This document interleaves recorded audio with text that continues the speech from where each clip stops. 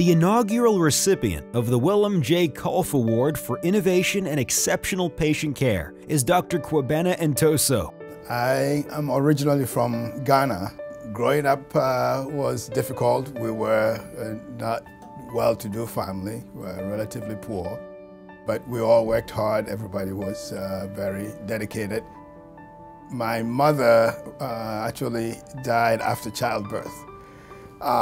And that was a very difficult process and difficult situation for me. So that sort of led me to believe that I could help people.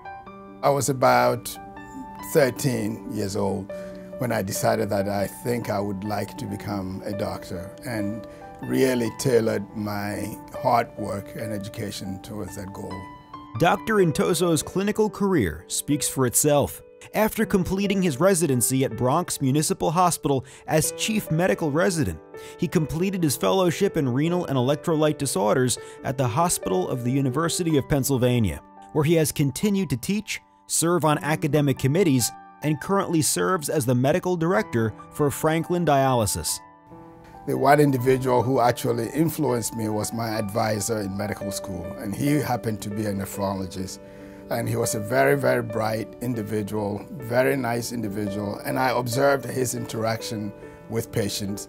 And from that experience, I decided that nephrology was going to be what I wanted to do here.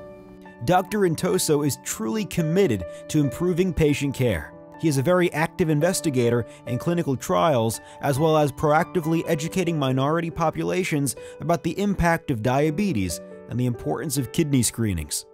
I met Dr. Ntoso last year in 2013. Well, my mom, originally she was diagnosed as a diabetic at 37 years old. She ended up having a diabetic coma, and as a result, they removed one of her kidneys.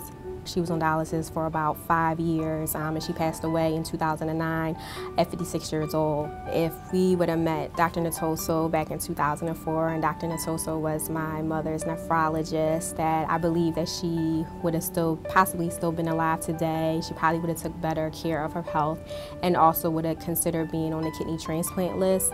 If I see a patient with kidney disease, chances are they have a family, whether it's a son, a daughter, sister, brother, who may also have kidney disease, or who may be at risk for kidney disease and is not aware of it.